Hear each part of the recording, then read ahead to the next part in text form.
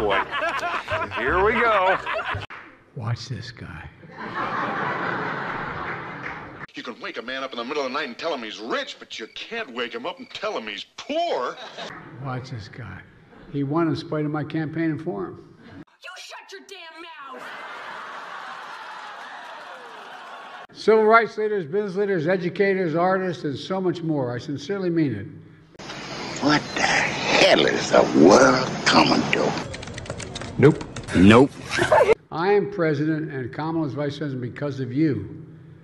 You've had my back, and we've had your back, and we always will. So dumb. You are really dumb. For real. Kamala just talked about the power of black history that is in American history.